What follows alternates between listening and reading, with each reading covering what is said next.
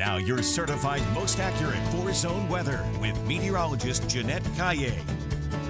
Reading is so key. I always had favorite books and series when I was growing up. I'm sure you did too. Yes, I mean, I wasn't a big bookworm, but on rainy days, I love to just sit on my couch with a blanket and a good book in hand. Rain is in the forecast later this week, especially Friday. And it looks like those chances for rain will continue into the upcoming weekend. It was dry yesterday. We're in for a dry day today. Most of the day tomorrow is dry. And I say most of the day because we could see some patches of drizzle tomorrow morning. I would say a slight chance for showers Thursday, maybe a thunderstorm. Higher chance for showers and possible thunderstorms on Friday. Live look outside, sunrise at 7:48. Raul B. Rodriguez Law Weather Camera showing you things are pretty quiet here in San Antonio. It is 60 degrees, mostly cloudy, south-southeast wind at 9 miles an hour. Air temperatures are in the 50s and 60s. So certainly a milder start to the day. Should see temperatures drop a little more within the next hour or two. The humidity is climbing. We're seeing dew points that are up in the upper 50s to low 60s. It'll continue to climb as we go through the day. Tomorrow morning, that soupy air mass will be here with dew points in the mid 60s in many spots. Drier air moves in tomorrow afternoon as a dry line pushes towards the I-35 corridor, but it does look like it will stay pretty humid with dew points in the 60s.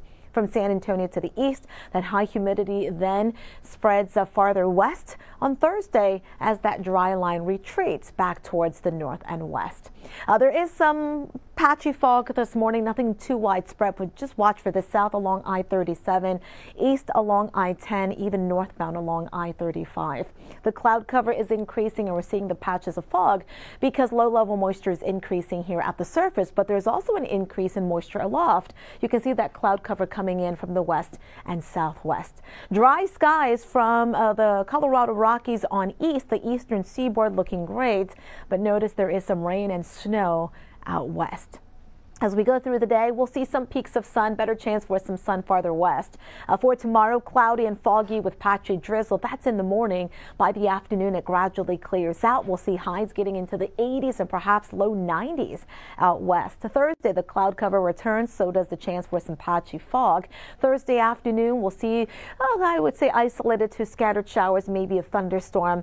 Higher rain chance on Friday as a cold front comes in. This will produce scattered showers, couple of thunderstorms. We'll have to watch if any of those storms get on the strong side. Behind that frontal boundary, an upper level disturbance nearby will help to enhance our rain chances for the upcoming weekend. No severe weather for the area Thursday, but notice Thursday afternoon, Thursday evening north along I-35. There's the chance for isolated to scattered strong to potentially severe thunderstorms. That risk may head a little farther south into our area Friday.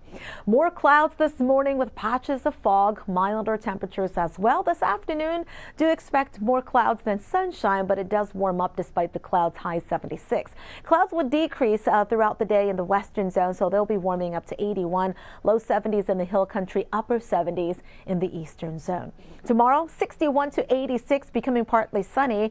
Thursday, 67 to 82, that 30% rain chances in the afternoon. For Friday, up to a 50% chance of scattered showers and thunderstorms that may be on and off throughout the day. 75 continues to cool down this weekend. 40% rain chance this weekend. Now, it won't be a complete washout. I'm not expecting any widespread rainfall, but it's going to be one of those weeks and weekends where you want to keep that four-zone weather app so you can keep an eye on radar if you do have any outdoor plans.